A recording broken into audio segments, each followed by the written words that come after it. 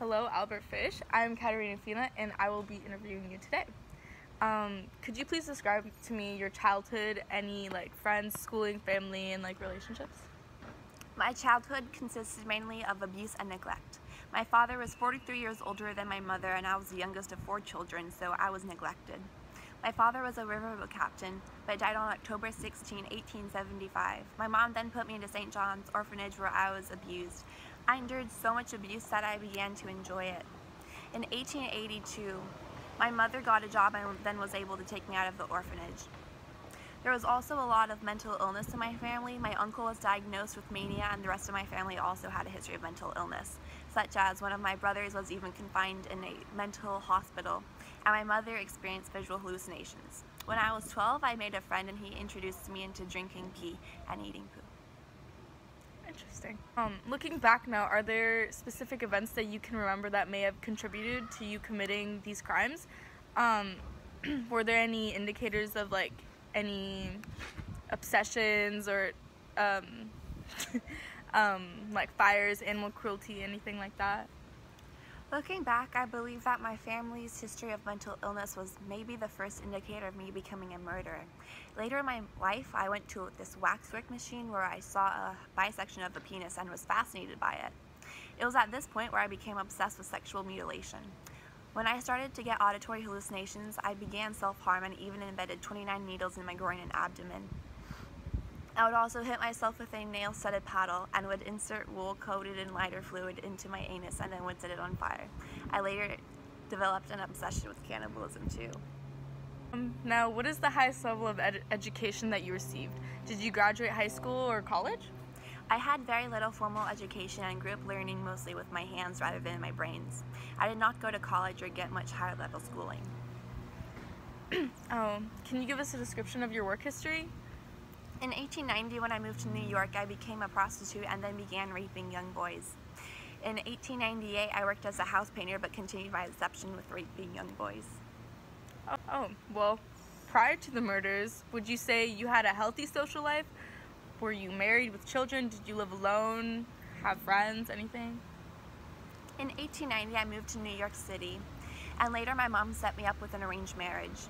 Her name was Anna Mary Hoffman and was 9 years younger than me. We had 6 children together. I did not have any close friends. In 1917, my wife left me for another man, and I was left to raise 6 children by myself. She also took most of every possession that I owned, and I was left in poverty. Can you explain to us the first time you killed? Who were your victims? Why did you select them, and where and how did it happen? What was your motivation? The first person I killed was a child who I mutilated and tortured. From there on, I decided children would remain my victims because they are easy targets to molest and kill. I used something called implements of hell, which consist of my meat cleaver, a butcher knife, and a saw. In the end, I only confessed to killing about 100 people, which was within 40 years of my life. Were you ever diagnosed with a mental disorder? If so, did you ever receive treatment? I've been in and out of mental institutions throughout my life where doctors told me that I had an abnormal personality. They told me I have antisocial personality disorder and that they consider me a psychopath. Criminal profilers believe that many serial killers leave a signature at their crime scene. Can you explain yours? Well, I usually have a process with all my victims. I start out with torture and then I rape them.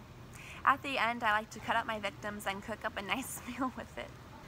Do you know why you needed to do this? I believe God ordered me to torture and castrate boys. And let me tell you, God is never wrong. I really don't think that I've done anything wrong. Can you describe how you were eventually captured? What specific evidence was used to lead your arrest?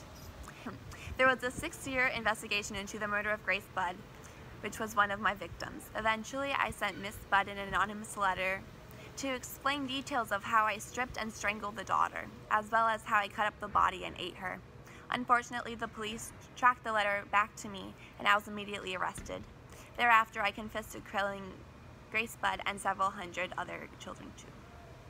Did you eventually go to trial, or did you take a plea bargain? And were you sentenced to life in prison, or did you get the death penalty?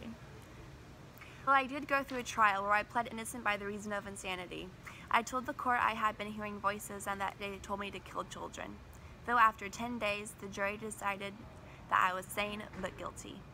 I received the death penalty by electrocution, but I'm actually quite excited. I will be electrocuted at Sing Sing Prison on January 16, 1936, not too long from now.